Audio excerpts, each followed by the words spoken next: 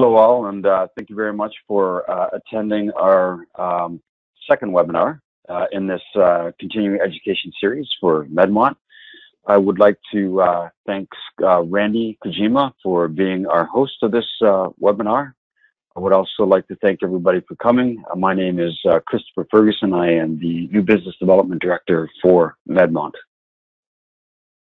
I would also like to thank our co-sponsors, NIDAC USA, iVinci in the Netherlands, Number 7 Contact Lenses in the UK, MedCornea from Russia, CooperVision Soflex from Israel, Belgium Optical Supply from Belgium, Conlens from Denmark, and Velosa from Austria.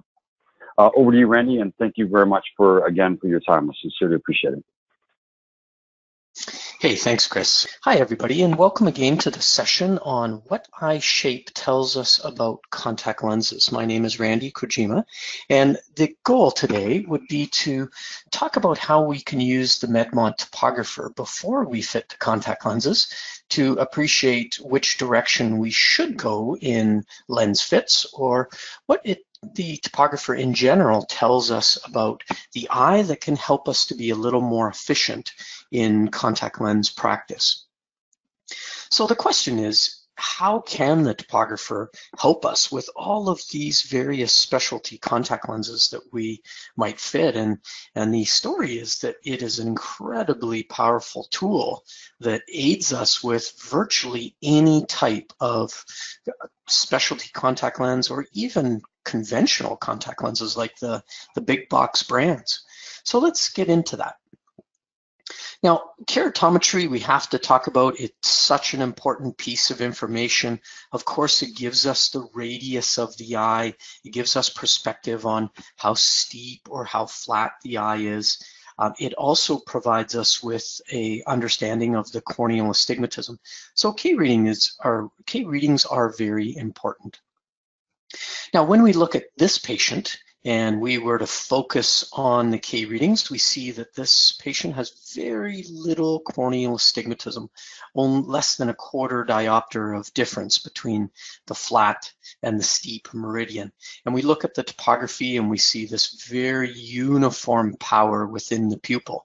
So related to any kind of medium for correcting a patient's vision, of course, looking at this topography tells us that this eye should correct to a high level of visual acuity, because we really have very little, let's call it, action within the pupil.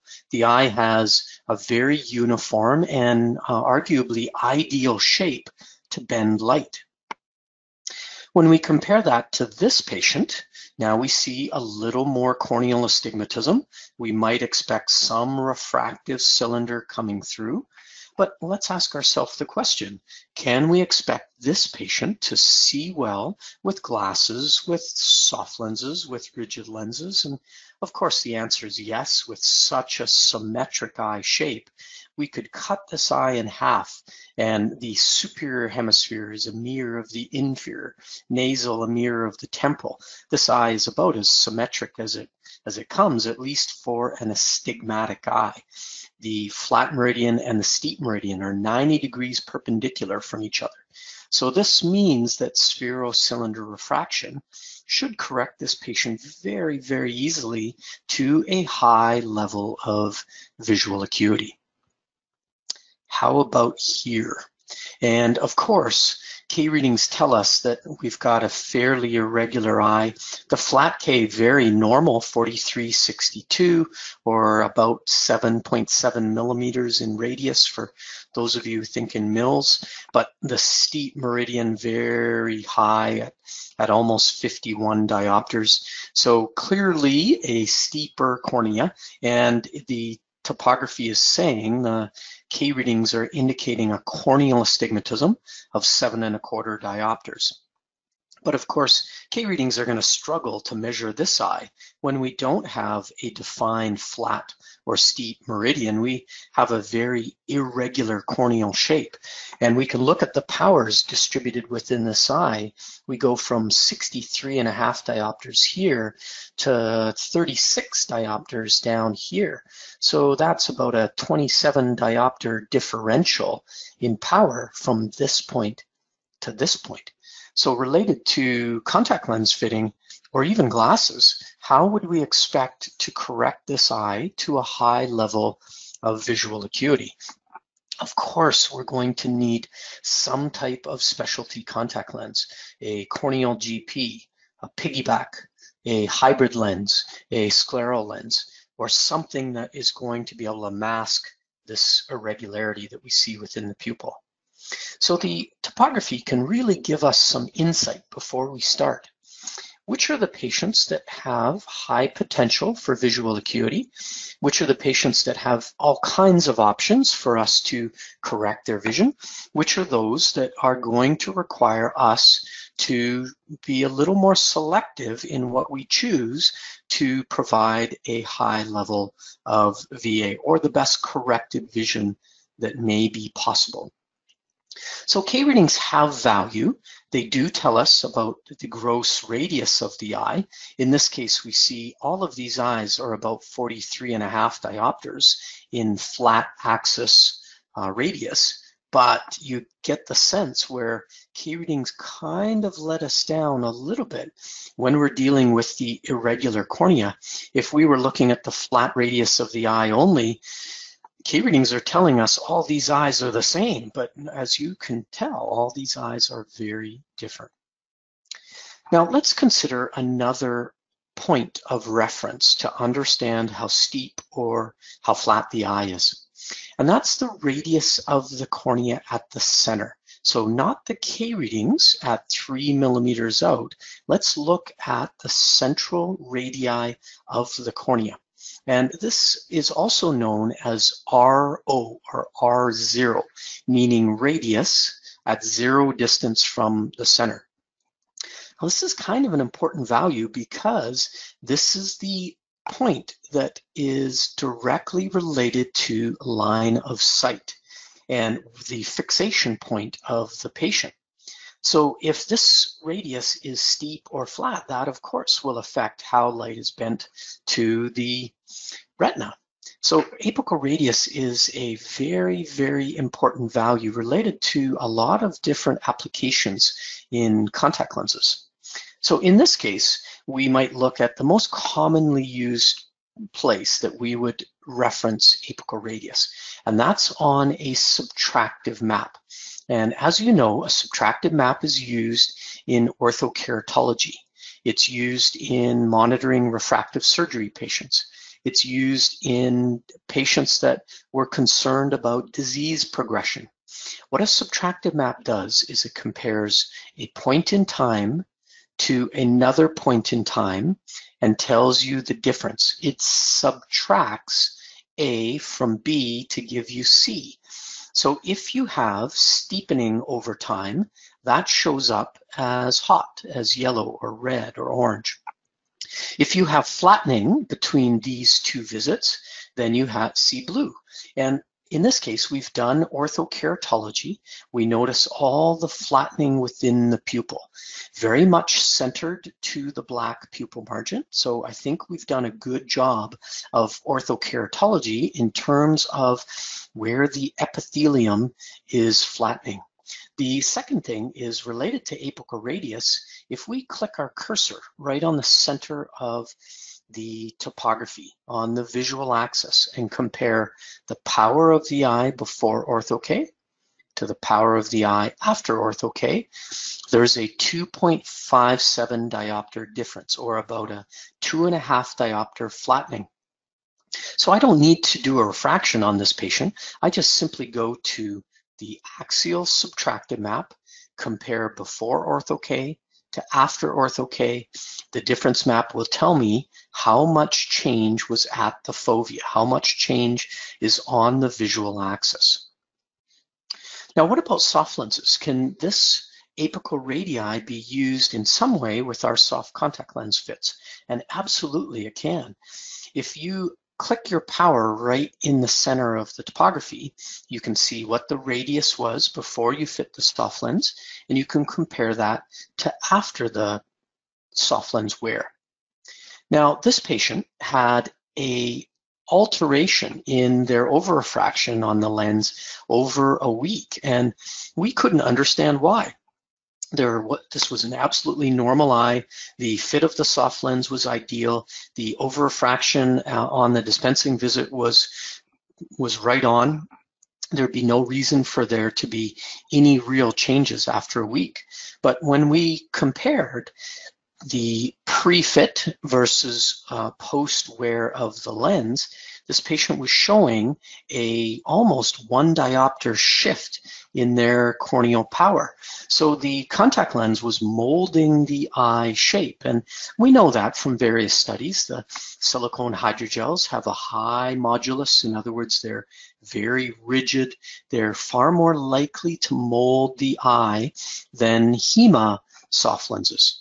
So this is a way that we can understand, are the soft lenses that we fit, or even, of course, the rigid, are they altering eye shape over time? So the subtractive map allows you to compare one point in time to another point in time, and clicking on the apical radius tells you if you are likely to be submitting changes to the power to the retina, and therefore, do you need a different contact lens power? Now, here's another case where we saw some changes over time due to our contact lens wear. And here's a patient that was wearing rigid lenses and had spectacle blur when they removed the contact lens. And as you know, a spectacle blur is when our contact lens wearers take their lenses off and their habitual or their correct glasses prescription just doesn't seem to work, suggesting that we may be altering the eye shape. And clearly, when we look at this topography, there's something amiss. This doesn't look like a normal with the rule astigmatism, doesn't look like a normal shape eye. We've got this big smile down here. We've got this arc of flattening running right through the cornea, which isn't very typical of a normal disease-free, non-surgical eye, which this was.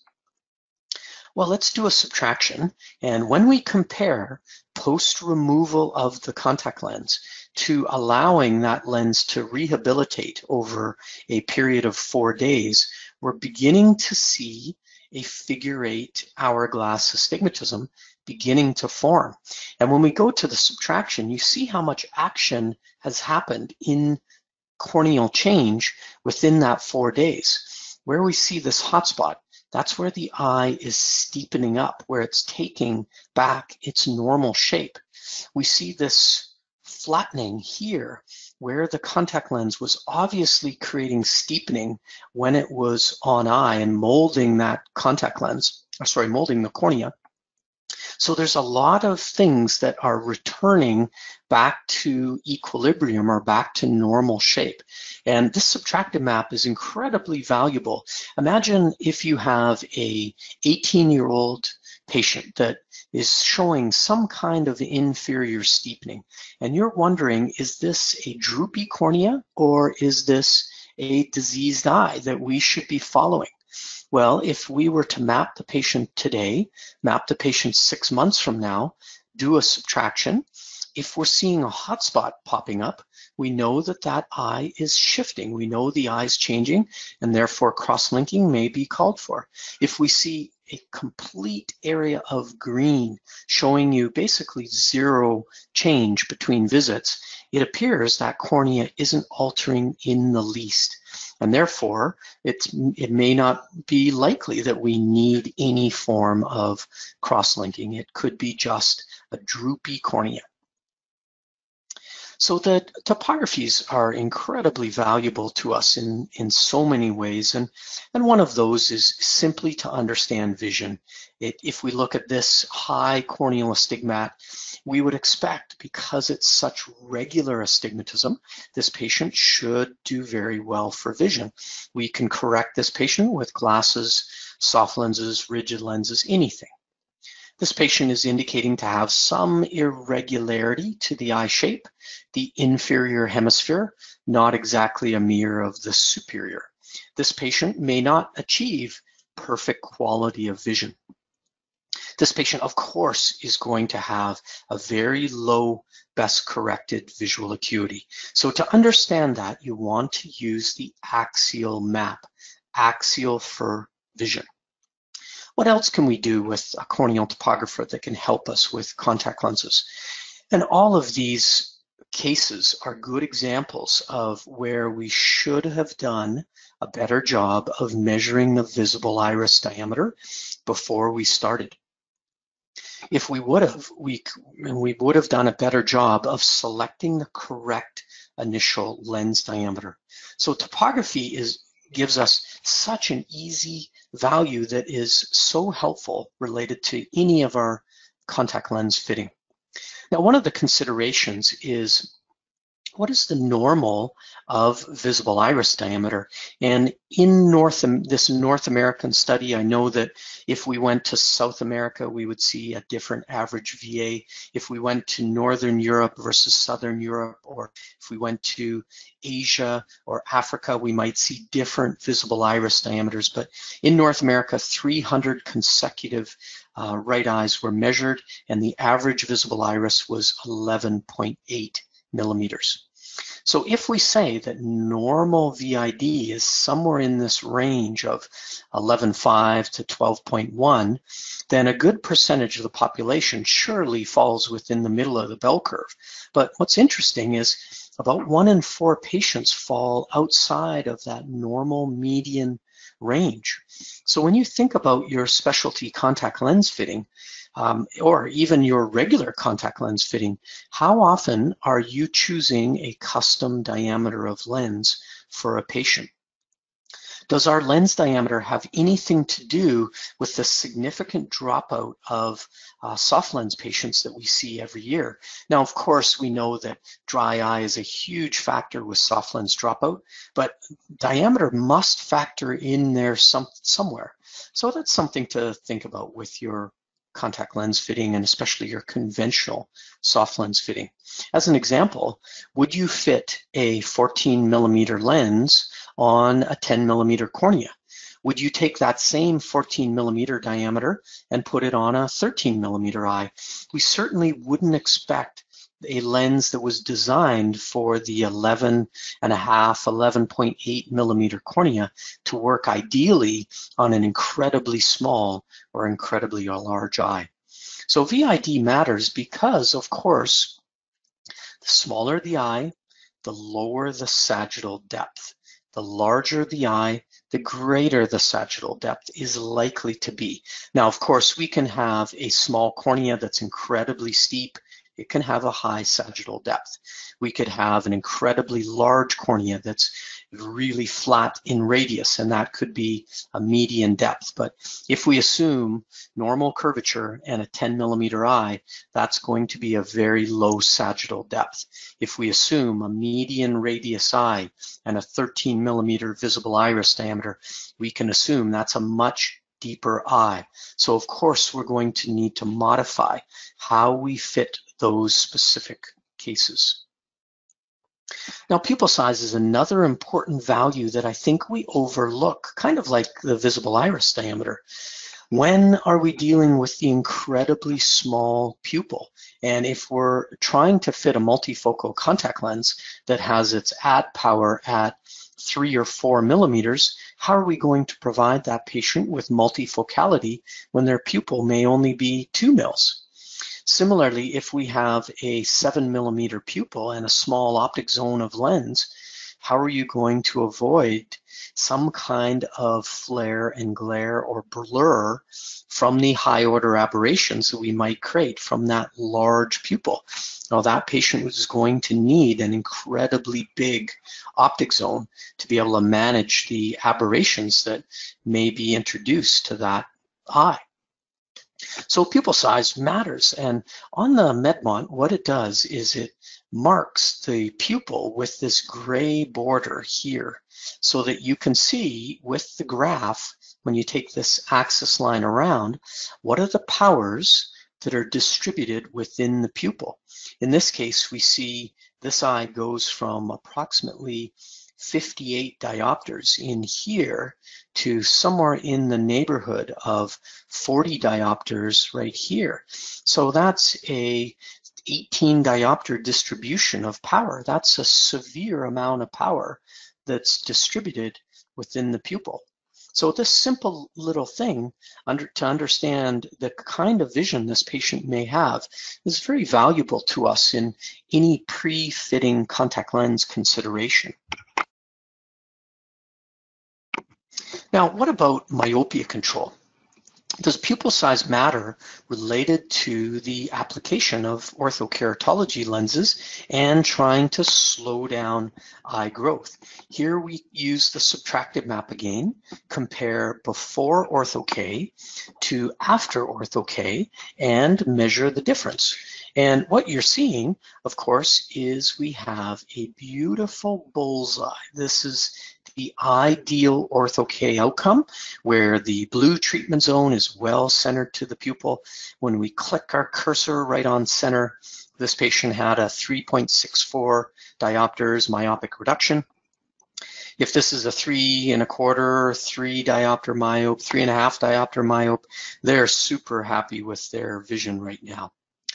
But is this a good myopia controlling outcome? What do you see in the topography that would indicate whether you've done a good or bad job of this topography? And that's where we might focus in on the pupil here.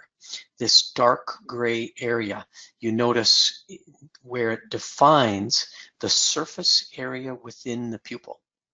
So what we do then is focus in on 0.0. That's the center, that's the visual axis. And look for the pattern that follows from center to periphery. If this were LASIK surgery or some kind of refractive surgery, we would hope that we'd have this massive treatment zone. We'd have very little change from the most minus to the edge of the pupil border. We don't want a small treatment area. We want a huge treatment zone. In myopia control, it's the opposite. We want a tiny area of most minus. We want to lose that effect as quickly as possible so that we're pushing as much plus into the pupil. So let's compare the power on the visual axis to the power at the pupil margin, and it shows us that we lose about 3.62 diopters of RX change. So from this point to this point, we create essentially a 3 1/4 diopter add.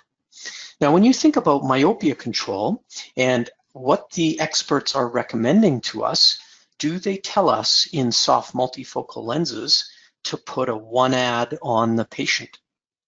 The answer is absolutely not. Why would you push a tiny amount of plus? Push as much plus as possible to try to send the strongest signal to slow down eye growth. So in this case, we're pushing over 3.5 diopters of plus power.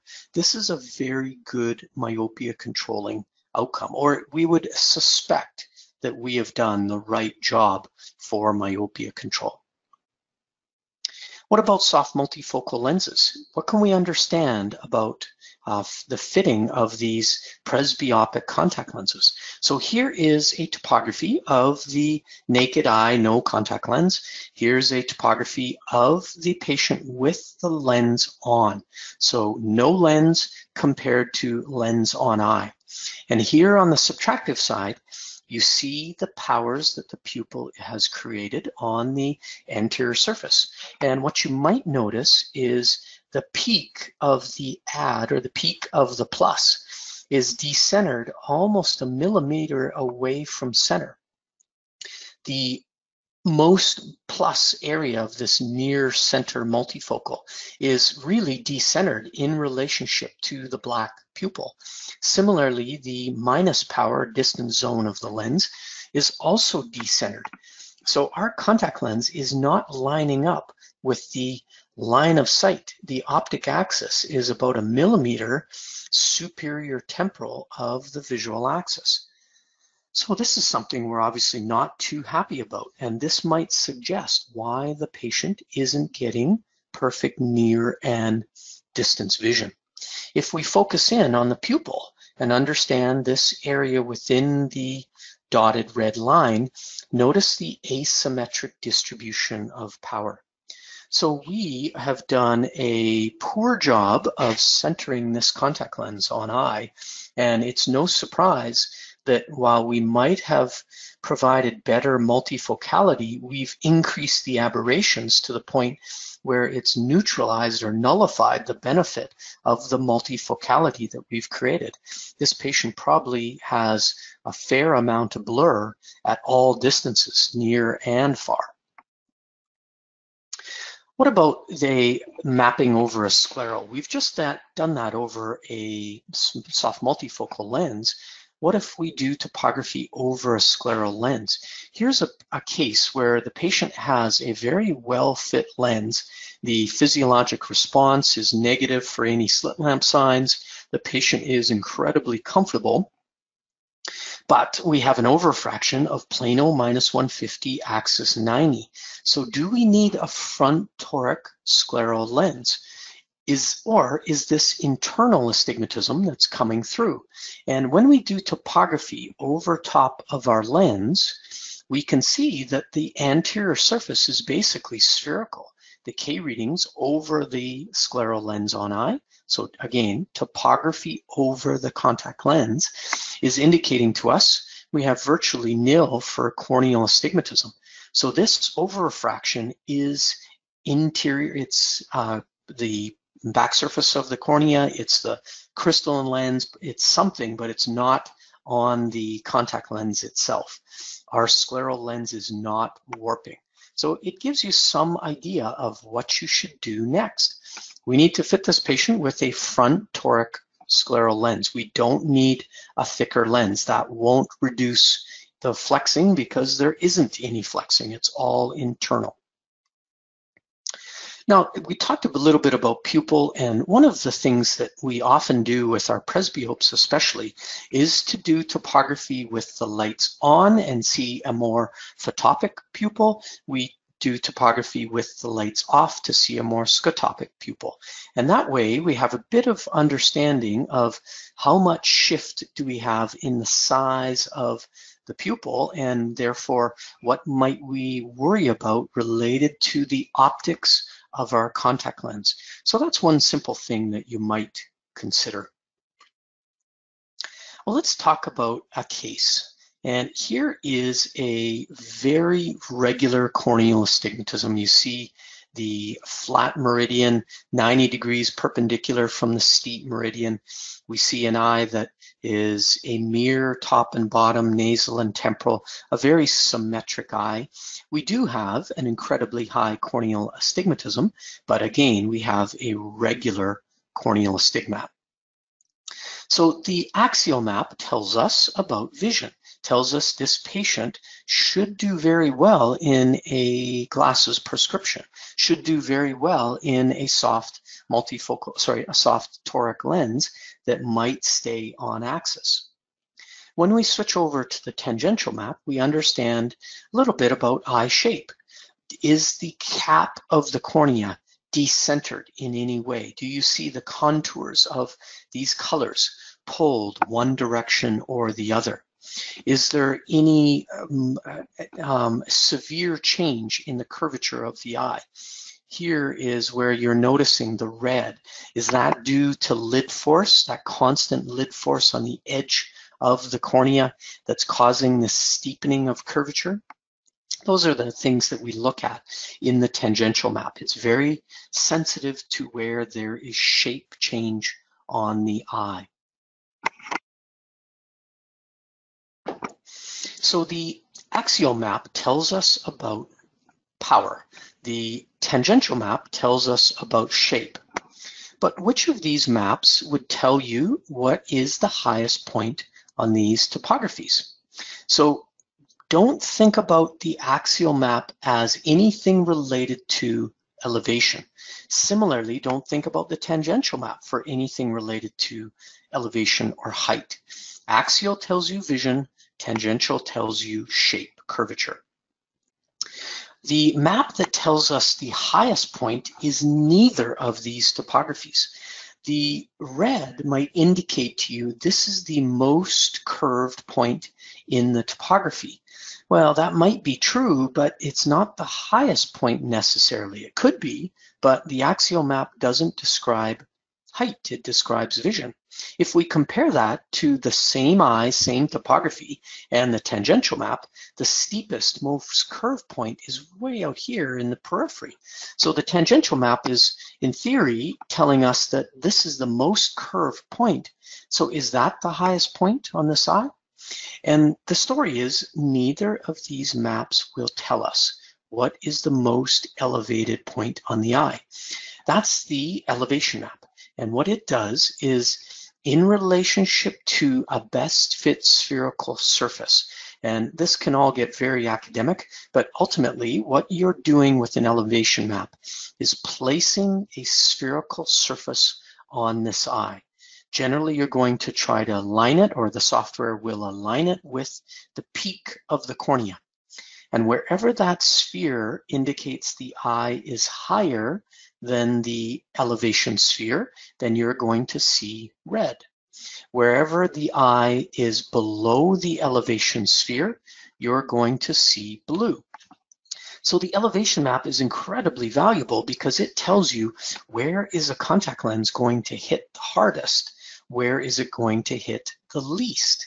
And that's seen in these images, where you notice from the OCT, the corneal thickness, the yellow line is dropped on the eye as a perfect spherical surface. This is the best fit sphere. It's aligned in the center at the peak of the cornea. Where the best fit sphere, where that spherical reference surface would fall in or dig into the cornea, that's where you see the red on the elevation map. So the best fit sphere has fallen below the elevation of the cornea. That creates red. Where you see the blue, that's where the elevation sphere is above the corneal elevation. That's here and here, as you can see on this image at 12 and 6 o'clock. So elevation map is going to tell you about height, and that is the real story in contact lenses. If we want to understand anything about a fitting of any contact lens, a soft lens, a scleral lens, and everything in between, we need to understand height or sagittal depth. So if we take the same patient and place a rigid spherical corneal GP lens on eye, where do you think the contact lens will hit? And of course, you know intuitively that a rigid contact lens will always bear on the flattest meridian of the eye. So we could just go back to the K readings and look at the flat axis. The elevation map tells us that we have red at 3 and 9 o'clock. And sure enough, when we use the Medmont contact lens software, we see the landing at 9 o'clock. We see the landing at 3 o'clock. So that's where the eye is most elevated. If we go to the steep meridian, we take this white axis line, rotate it to the vertical, where the tear film is the thickest. We notice how much fluid layer we get as we go north, how much fluid layer we get as we go south or inferior. Now remember that this cornea was about a 4.5 diopter corneal astigmatism. So for those of you who think in millimeters, that's approximately 0.9 millimeters of corneal astigmatism. We have an incredibly toric eye. So it makes sense that if we were to place a spherical contact lens on an incredibly toric patient, we're going to get a mass amount of fluid underneath 12 and 6 o'clock. Just what the elevation map told us. So taking this high corneal astigmatism, placing it on this patient with this severe elevation change, we notice what happens with the spherical lens. It lands at 3 and 9 o'clock, but of course it has nothing to align it across the vertical meridian. So the lens is going to rock back and forth. It's going to float around. It's not going to be very stable. So let's have a conversation about sagittal depth. Let's have a conversation about elevation and how we might approach eyes related to height.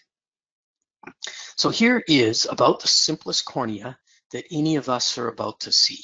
A absolutely normal symmetric eye shape. The K readings would suggest this patient has a tiny amount of astigmatism, 0.55 of a diopter corneal sill. For those of you who think in millimeters, that's 0.1 millimeters of corneal astigmatism. Let's ignore the K readings. Let's ignore what happens here at this 3 millimeter ring. Let's look at the peripheral corneal shape. That's where a rigid contact lens is going to come to bear on this cornea. It won't land at the apex. The peak of the cornea doesn't matter. The K readings really don't matter because we're not landing a lens at 3 millimeters diameter or 1.5 millimeters from center. What matters is where the lens lands, and that's at 8, 9, or 10 millimeters, depending on the size of your rigid lens diameter. So let's measure sagittal depth. And of course, what is sagittal depth? That's taking a chord of contact across the cornea, or for a scleral lens, across the conjunctiva and the sclera, then measuring from that chord of measure to the peak of the eye. So Z is how high is the elevation of this patient. Now let's do that measurement across the flat meridian and across the steep meridian. This eye measures a height of 1,501 microns this way, 1,509 microns this way. Now, who cares about these numbers? Why are they meaningful? Well, this patient has an 8 micron difference between the height of the eye this way and the height of the eye this way. So why is the spherical cornea just so darn easy to fit with almost any contact lens? And that's because the elevation all the way around the clock is so symmetric. It's a tight differential all the way around. So when you place a rigid contact lens on this patient, it's very likely to find good alignment all the way around. And any movement that exists might be due to that tiny 8 micron channel that exists along the steep meridian of the eye, the 8 microns deeper that you are across the steep axis. Of course, lid force and gravity are going to play a big role in contact lens movement, but surely the eye shape does matter. Let's take another patient. Here we have a corneal astigmatism of near to 1.5 diopters. So that would be about 0.28 millimeters of corneal astigmatism, a low corneal astigmat. Let's look at the sagittal depth of the flat, the sagittal depth of the steep, and what is the difference between those two values. So we'll just subtract them from each other. And this patient has 33 microns of difference between the height of the flat and the steep. Now remember that a rigid contact lens will always bear across the flattest corneal meridian. Now why is that? Why the flat meridian of the eye? Why not the deepest meridian of the eye? And of course, it's because the flat meridian of the eye has the least sagittal depth. The corneal elevation in the periphery is the highest, whereas in the steep meridian, the elevation is the highest, but that's sagittal depth.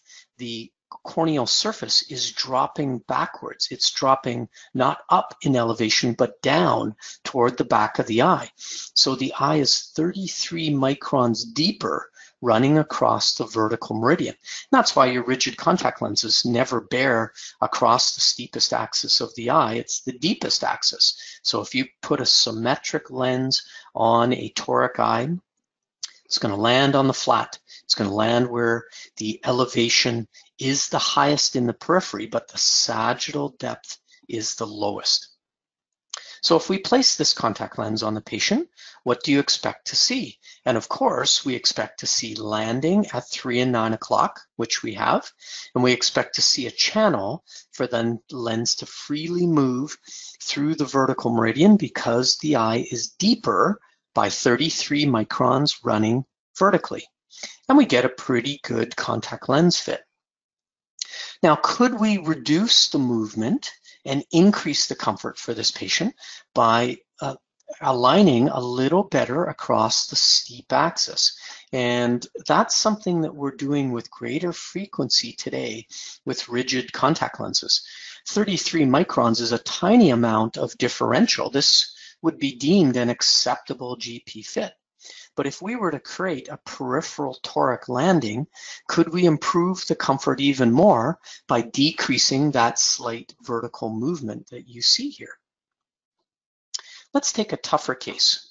Here's a patient with limbus to limbus corneal astigmatism. Notice the hot meridian runs from one side of the eye to the other.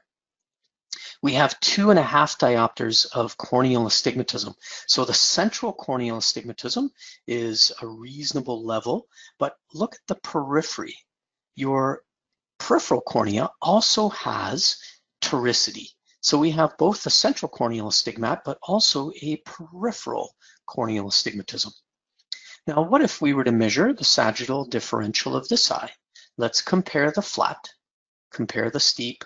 What's the difference between those two numbers? And we have an incredible 115 microns differential in the height of the eye. Now, what does 115 mean to you? And generally in fluid thickness, bubbles can form at around 90 microns.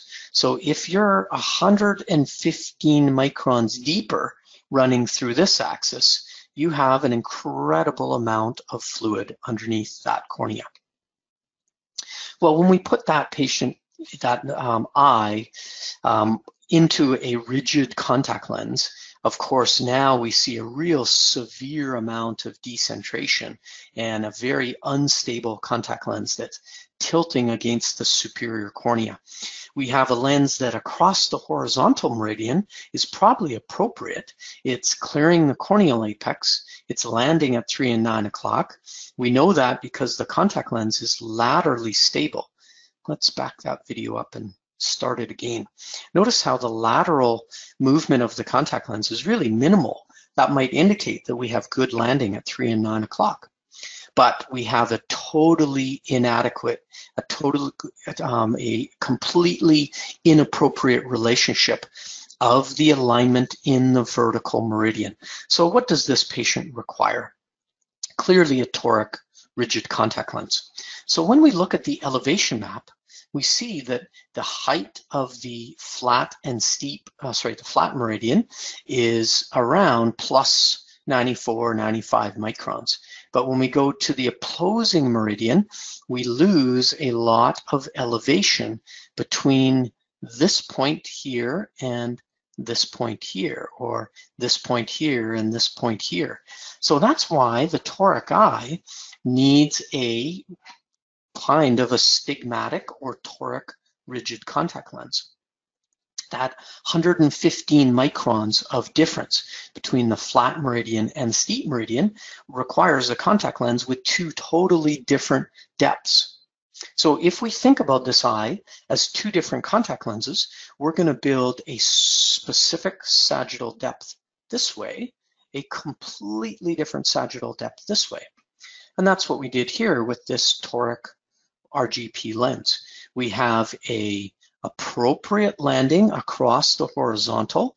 Then we've created a completely different sagittal depth across the vertical. So we have a lens that wants to snap right back onto center, that wants to be relatively stable across the apex. The one consideration is lid force seems to be relatively strong. Gravity probably playing its role in pulling the contact lens back on center.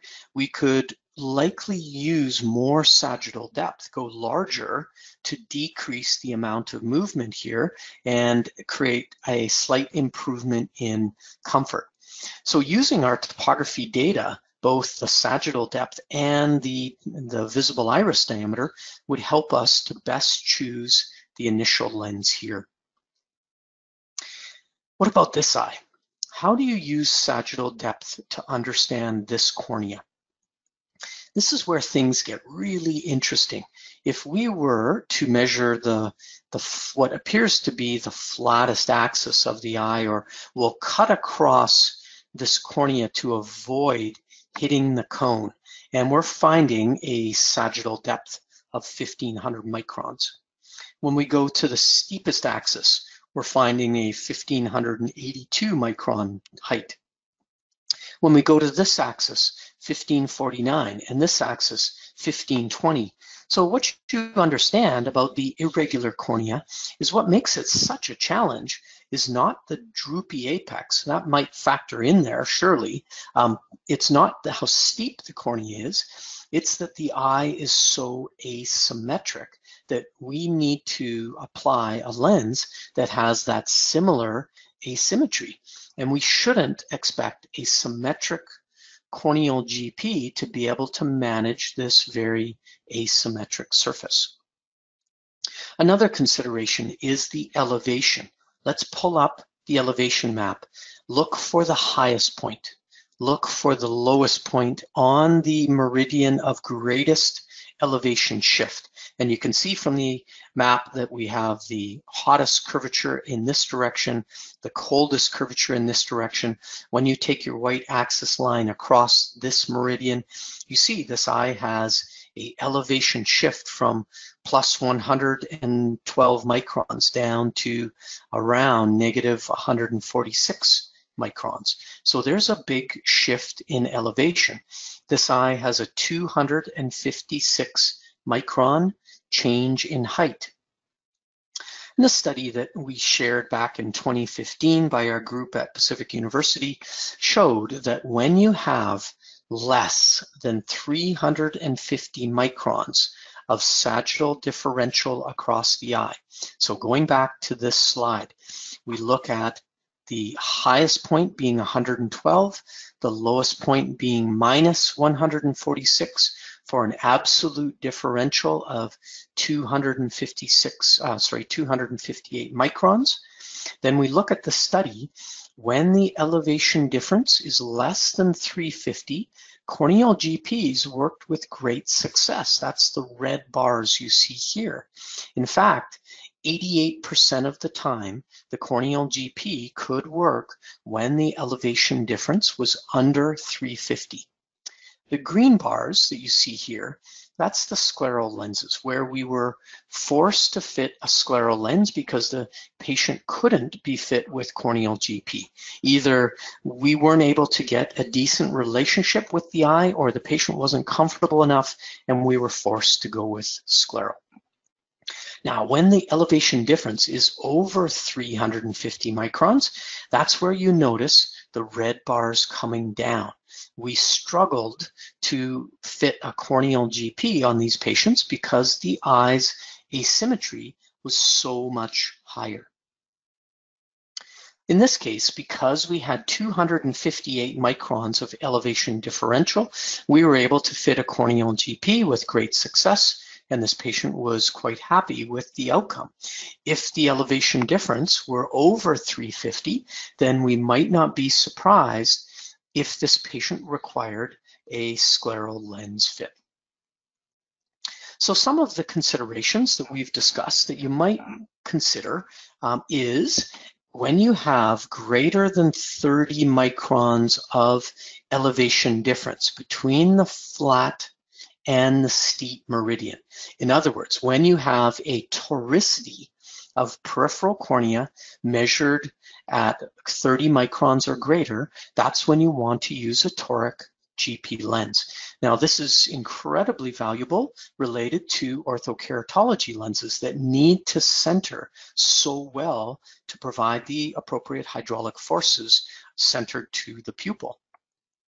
So 30 microns or greater, use a toric landing. And one of the nice things about the Medmont topographer is it gives us the sagittal depth very easily. There's an attribute that will show up on your main window that you can quickly look at. So actually the first thing that I look at when I look at a corneal topography related to a rigid fit is not the K readings, is the sag differential.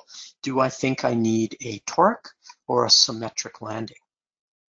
Now, another consideration is related to corneal GPs versus scleral on the irregular cornea. How often do we need a corneal GP? How often do we need a scleral? When is that point that we should think immediately scleral lenses, that this eye is clearly over the threshold? And that's to find the most elevated point and the least elevated point along the same axes. And when that differential in height is greater than 350 microns, you are thinking scleral lens as the lens of first choice. Now, of course, if the patient has an incredibly deep set eye, or if you would expect that handling, application, and removal is going to be a problem for the patient to manage because they're a first-time contact lens wearer, then of course try a corneal GP. But use this 350 microns as a guide to direct where the decision-making may be the best. What is the likely lens of first choice going to be?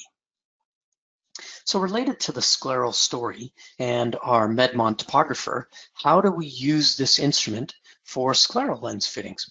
And one of the valuable findings that came from Pacific University was to understand the angle that begins to form in the peripheral cornea that generally runs through the limbus and onto the sclera till about 20 millimeters diameter across the eye. So 20 millimeters across the sclera. And this straight line or tangent shape is really seen in this image. Notice how the cornea, of course, is curved, but as you reach the peripheral cornea, the limbus and the sclera, it really is like a straight line surface.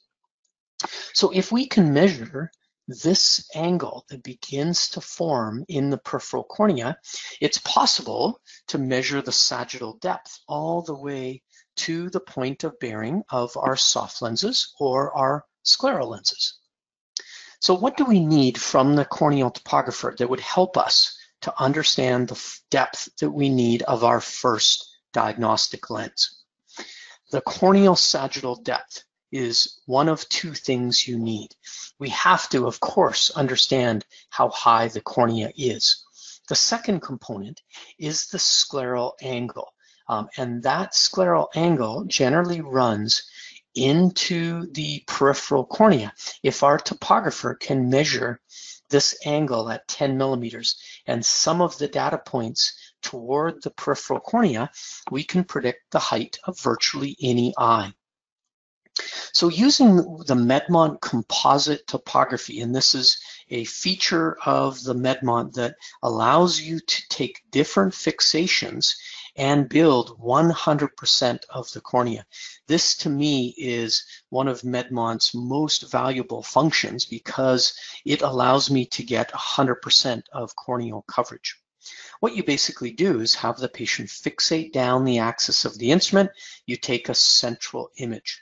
Have the patient fixate 1, 2, 3, 4 rings, usually 4 rings is optimal, toward the nose, and that will push the placido to the temporal side.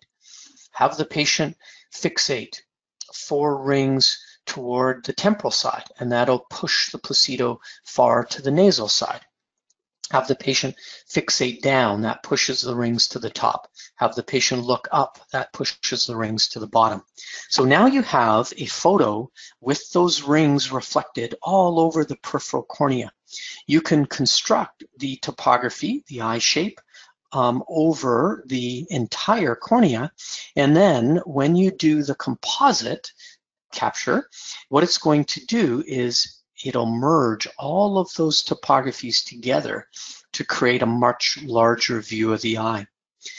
The Medmont takes an incredibly big area of data. As a small cone topographer, it automatically gives you a large surface area of capture. But with the composite feature, you can get even larger an area of analysis. So related to large diameter rigid lenses, related to scleral lenses, this is the tool that you want to use with every one of your captures. Now, when we go to the attribute window with our composite topography, we can go over to these EH chord attributes. Now, what is this describing? The EH is estimated height. It is calculating or estimating the height of the anterior chamber past the point of measure. So it's going to use this peripheral angle that it can measure here on these data points to estimate the height of this eye. So I'm using a 16.5 diameter ICD lens that lands at a 15 millimeter chord.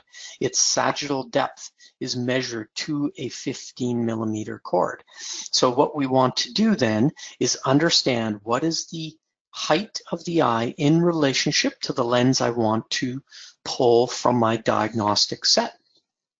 And in this case, it's saying that the flat meridian, the 0-180 meridian, has an estimated height of 3,707 microns. It's saying that the 30-10 axis is almost 4,000 microns. So I wouldn't be surprised if I put a lens on eye and I slightly underestimated the height of the eye, because there's a differential in elevation depending on the axis that we're looking for. So we're going to do a really simple formula. We'll take the estimated height from the Medmont. We're going to add the fluid layer that we want on application of the lens. 37 plus the 400 microns tells us we need a 4,100 micron lens. So then we go to our diagnostic set and we place that contact lens on eye, and we hopefully have the ideal first lens. So this tool is used to help you design or to choose the initial scleral lens that you might pull out of your diagnostic set. Now, we didn't talk at all about the contact lens software, or we really touched on it very little. Really, this is one of those areas that if you have a Medmont, you want to learn a little bit more about it. We at Pacific University use the contact lens software to fit 100% of our corneal GPs. We want to model the fitting of the lens in this theoretical environment before we place the lens on eye. We want to verify that we're happy with the appearance or fit of the lens here in the software, rather than waste time cleaning the contact lens, placing it on eye, letting it equilibrate, finding out that the lens needs to be modified, wasting chair time, wasting patient time. We use the contact lens software to find the best lens first. So that's something you really want to spend a little bit of time to learn about, and that in your Medmont is going to be something that will be of great value. I'm going to end this session by saying thanks to all of you for coming in and joining us for this session.